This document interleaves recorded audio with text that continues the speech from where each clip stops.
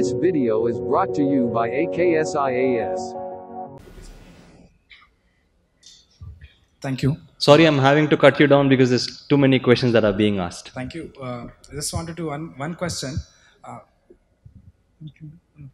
First of all, congratulations to all of you. But my question would be very specific to Mr. Anudeep. You are in IRS service, which will have a lots of training and information coming from the training itself, and at the same time, you need to prepare a lot for the examination. You need to read a lot.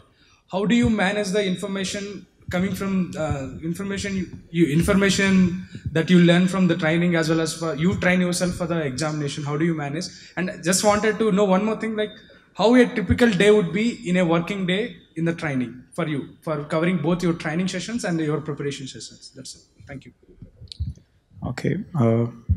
This is one of the most frequently asked questions, actually. And it's understandable because many people don't want to leave their job as well.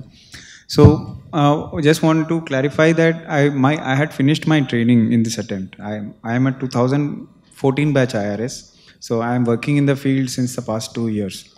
For me, when I decided to give this attempt, after skipping 2016, that when I decided to give this attempt, I knew what I had to face, that definitely I cannot quit my job, nor I can go on an extraordinary leave completely without pay leave.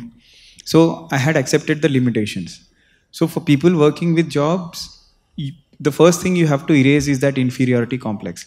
The success that you get is not proportional to the number of hours you put in at your study table. It does not mean that somebody who's studying for 12 hours will anyway perform better than somebody who's studying for 4 hours. So erase that inferiority complex.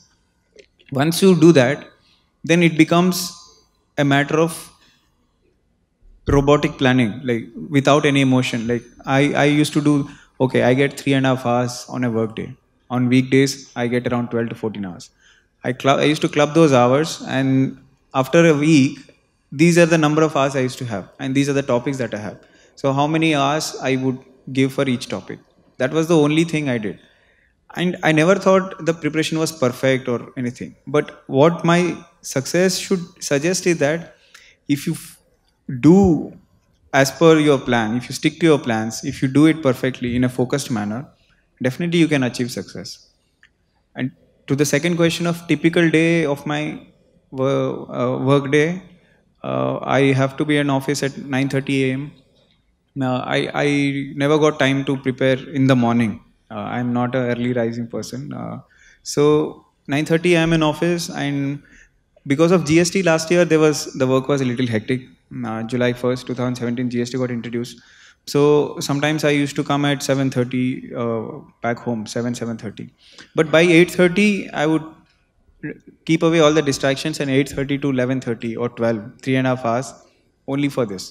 You cannot have multitasking abilities. Like you cannot be doing so many things.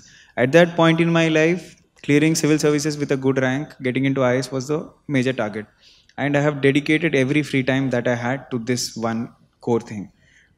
So that's how you have to plan. Of course, as I said, we have limitations, people who are working and preparing with the job. But you should overcome your inferiority complex and give the best whatever you have. And that will be enough for you to succeed. This video is brought to you by AKS IAS.